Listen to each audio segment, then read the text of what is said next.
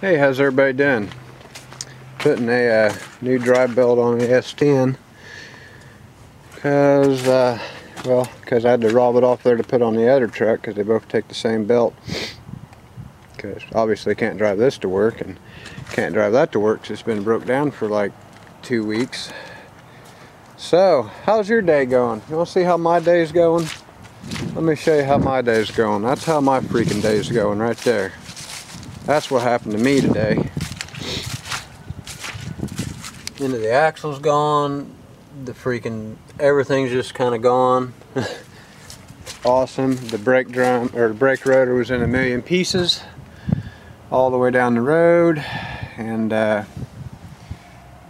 yeah, something apparently broke or wore out or something, because that sucked. I did have the dash cam running though, so I got it on camera. So yeah, that sucks big time. But I'll throw a little clip of that in here, and I may or may not mute it, because I may or may not been cussing a whole bunch. I don't know. I'm so damn irritated right now. I'm probably cussing in this freaking video. But so yeah, I'm gonna fix this, put that back together, and try to get that hunk of crap going. Wow, what a day. This is awesome. Poor Chevy's like, look at Penny. Look at me. It's like a freaking piece of crap, man. I'm so damn irritated. Here you go. Here's a clip of the shit breaking. Have a nice day.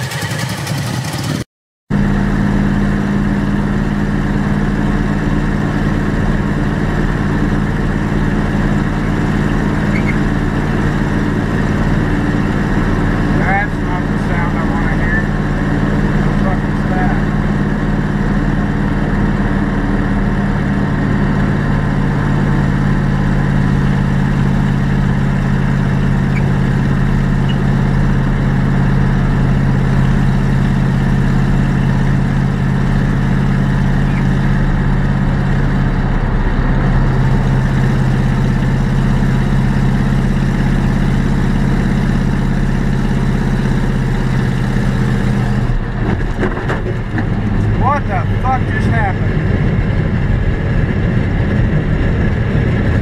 Alright, I'm driving on new fucking wheels.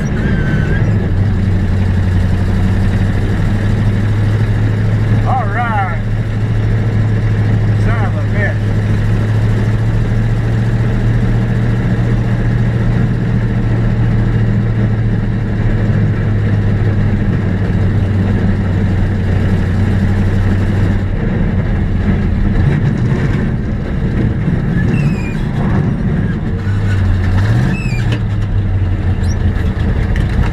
Fuck me.